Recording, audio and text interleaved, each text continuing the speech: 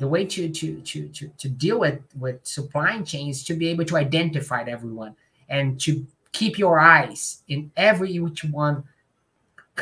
company that it's connected to yourself, to your system, on how they're behaving. And everything that goes off track, you need to be able to do something on your side to make sure that you protect yourself.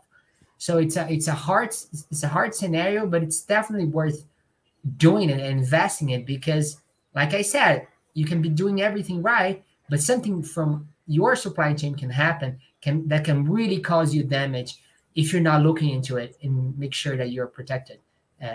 to everything, inside and outside of the organization.